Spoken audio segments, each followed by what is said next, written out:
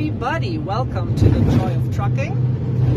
A lot of our viewers have questions about the kind of mileage that Kevin drives, so I'm going to have him talk to you about that today. And in the meantime, please hit that subscribe button and the notification bell. And now let's get right into the topic. Hey Kevin! Hi everybody! Good to see you again. Thanks for tuning in.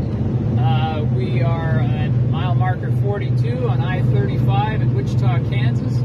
Taking a load down to Oklahoma City today. And then we're going to start our 34 reset. Yeehaw! The weekend's almost here. Important milestone just happened. Looking at the odometer, I got 334,700 miles on this truck. That would mean I have driven it 65,000 miles in the last 24 weeks. So I got the truck April 9th, 2021, and today is September 25th. And according to the Werner app, I have 56,000 safety miles, which means I've driven 56,000 miles for the company, paid miles. So that there's like another 9,000 miles that were driven unpaid, like for home time or stuff like that. Personal conveyance. And all that sort of thing. But yeah, 56,000 paid miles in 24 weeks works out to about 2,300 miles per week. That's what I'm averaging paid. Now keep in mind, I take a day off for every week on the road. So if I'm out like 3 weeks, I'll take 3 days off. So that kind of cuts into your average miles per week. Most of the time, while I'm on the road, I've got my 34 resets. That takes a day out of the week.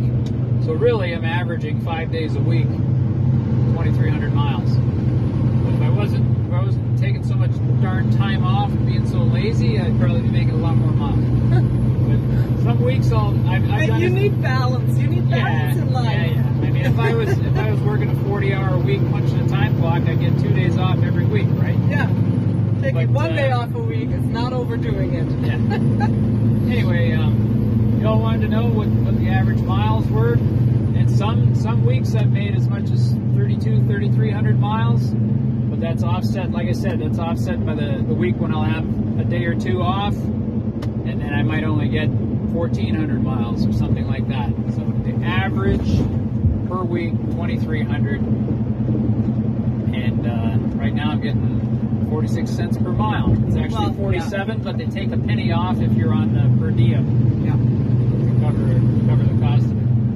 Anyway, and at 334,000 miles on the truck, they're probably going to take it away from me pretty soon. Somewhere between 360 and 400,000. Werner takes their trucks and sells them, so I'll be assigned another truck at that point. I sure hope it's another Kenworth. I really like it. I always wanted to drive a Kenworth.